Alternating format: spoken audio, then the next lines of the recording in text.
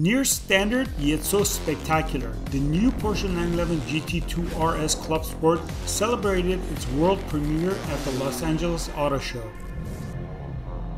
The 700 horsepower racing version of the road legal 911 GT2 RS sports car is limited to 200 units and can be run at club sport events as well as selected motorsport meets.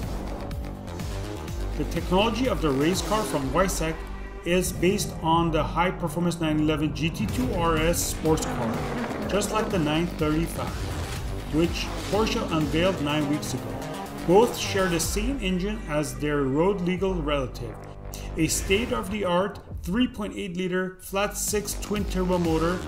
Power from the rear engine is transferred via a rigid-mounted 7-speed Porsche dual-clutch gearbox (PDK) to the 310mm wide rear wheel top.